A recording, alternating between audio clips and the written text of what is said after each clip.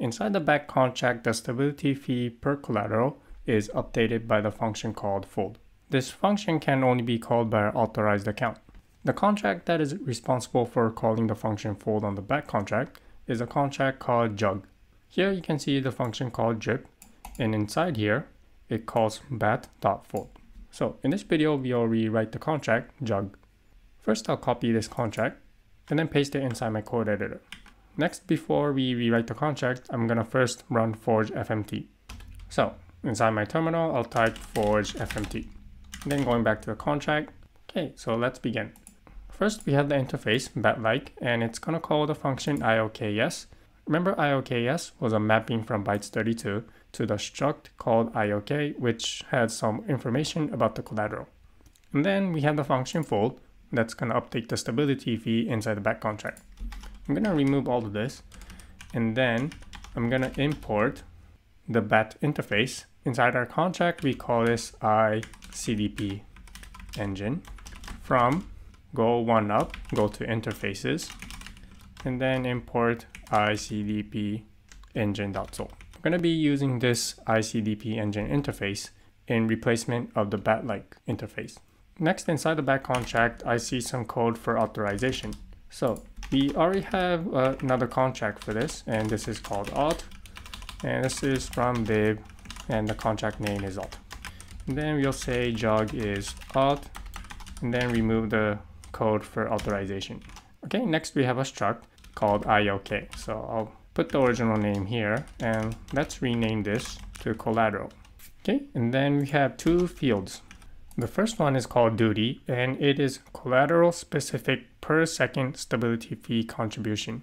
The unit is rate. Let's call this fee, stability fee. And we'll call this row will be time of last drip. Let's call this updated at. Updated at.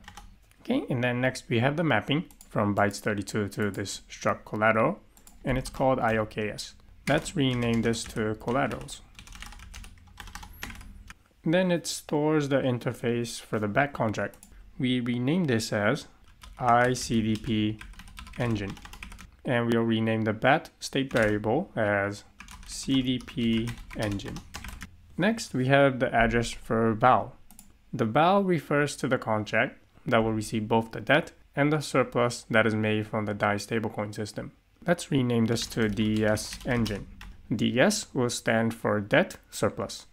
Okay, next we have a state variable called base, and this is global per second stability fee contribution. Later on, you'll see that to calculate the stability for our collateral, this base will be added to this collateral specific per second stability fee. So let's rename this base to base fee. Okay, so that completes the state variables. Moving on, we have the constructor. It's going to take in the address of the back contract. We'll rename this as CDP engine. And then it sets words of message sender to 1. Meaning that the deployer of the contract is authorized to call some of the authorized functions. This is all handled inside the contract dot, so we can simply remove this. Okay, next we have some math functions. I'm gonna remove all of this since I already put this inside a library called math. And then I'll explain what's going on over here. So let's go to the math library. And the function that I want to explain is called rpow. This is a function that efficiently calculates the compound interest. So for example, let's say that we have an interest rate of R, which compounds every second. So then we will have the compound interest, let's say after n seconds, will be 1 plus R raised to the n. You can simply run a for loop to calculate this, but however, it's not an efficient way to calculate it. The rpow function calculates this number in a more efficient way. The way it's calculated, I've explained in another video, which I will put a link in the descriptions. So for the input, it's going to take in 3 inputs, x, n, and b. X will be the number to take the n power of.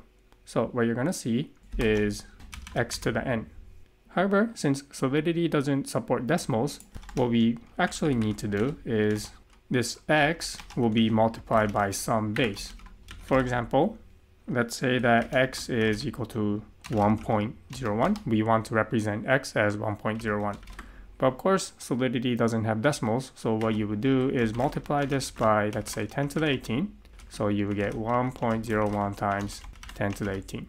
But now, if you multiply x, for example, raised to the power of n, where let's say n is equal to 2, then what you'll get is, let's just do the math. So you'll get this part, and then multiply this again, and we get that this is equal to 1.01 raised to the power of 2. There's one over here and another one over here. But also, we're multiplying the base, 10 to the 18, raised to the power of 2. But what we actually wanted to calculate was 1.01 raised to the power of 2, and then multiply by one of these bases.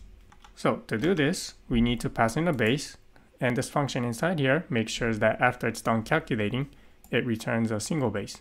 So what this function is going to return is x divided by b raised to the power of n, and then multiply by b so that only one of the base is returned.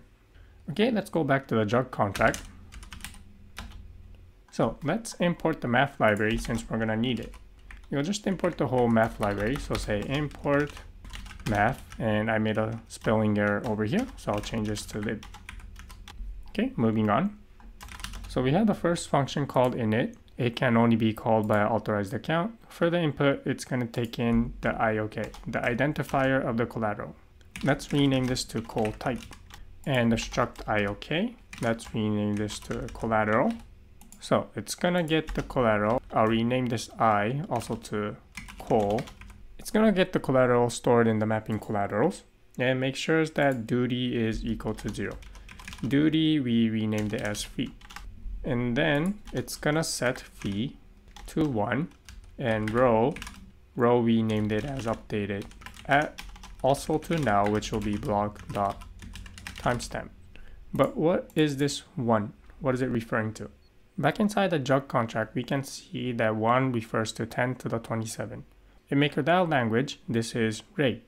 This constant is defined inside the math library that we wrote. I have a constant defined as rate. So going back, let's rename this to rate. And that completes the function init. It checks that fee is equal to 0, and then initializes the fee to rate and sets updated at to the current timestamp. Okay, next we have a function called file. Inside our code, we renamed all of the function called file to set. And then for IOK, this will be col type.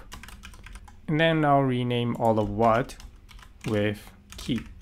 So the function set can only be called by an authorized account, and there are 3 variations. Set passing in the inputs collateral type, key data, the function set passing in key data, and the function set again passing key and data. Here the data type is UN256, and here the data type is address. So the first function set, it's gonna update the collateral. You can see here that it's gonna update the fee for the collateral. First, it checks that block.timestamp is equal to the current timestamp that was updated at. And if the timestamp where the last drip was called is equal to the current timestamp, then it allows us to update the fee. Else, it will revert. Okay, so that's the first function. Next, we have the function that will update the base fee. Okay, we don't need to make any change here. And then the last function set, we can update the DS engine, the address of the DS engine. Okay, and finally, we have the function drip. This is the most interesting function inside the jug contract. What this function will do is calculate the compounded interest for the stability fee so far, and then call the function fold. First, it checks that block.timestamp is greater than or equal to collateral col type.row. Row will be the last timestamp that this function drip was called, so let's rename this to updated at. Next, it gets the collateral from the CDP engine, and it gets the second input. What is the second input? Let's check the interface for the CDP engine. So I'll search for a file CDP engine and look for the struct. So here it is. The second input is the rate accumulator. Okay, so going back, the second input will be the rate accumulator. So first, let's just get the whole collateral. CDP engine dot collateral memory, I'll call this col, is equal to CDP engine collaterals identified by call type. And then this preb will be call.rate accumulator, the current rate accumulator that is stored in this collateral. Okay, and the next part of the code I think is the most important part of the code inside the function jug. And this code over here calculates the compounded stability fee. It's nested in a lot of functions, so let's go through them one at a time. Let's start with the inner part, which is the easiest to understand. Calls a function called add. I move the function add into the library math. So we'll call math.add. And then it's gonna add the base fee with the collateral specific fee. For example, you can think about the base fee, let's say is 5%, and the collateral specific fee is additional 1%. Then 5% plus 1% will be 6%. Remember, here we're calculating x, and then cancel out the base, and then raise to the power of n, and then we want the base back, so we multiply by the base. So this will be x, and this will be n, and this will be the base, and 1 will be rate. Okay, so this is x. We take x to the nth power. Now will be the current timestamp, block.timestamp, and we're calculating the compound interest from the previous time the function drip was called, updated at. And ray will represent 1 in this calculation. So I'll also call math.rpow here, and then afterwards it does a math.mul. Math.mul with the previous rate accumulator. The previous rate accumulator is stored in call.rateACC. This part of the code calculates the compound interest since the last time the function drip was called, and then multiplies it to the previous rate accumulator to calculate the new rate accumulator. Okay, and then we pass this rate accumulator to the function fold by calling bat.fold. Passing in call type, here DS engine will be the receiver of the profit that was made by the increase in the stability fee. And then next it calls a function called diff. I put this function inside math, and what it will do is calculate the difference between the new rate accumulator and the previous rate accumulator. And after the function fold is called, at this point the stability fee is now updated inside the back contract. And the last part of the code is to update the timestamp for this collateral type. Set it equal to block.timestamp. That completes the code rewrite for the contract jug. Let's try compiling this contract. Inside my terminal, I'll type forge build. Okay, so I see several errors, so let me go fix one at a time.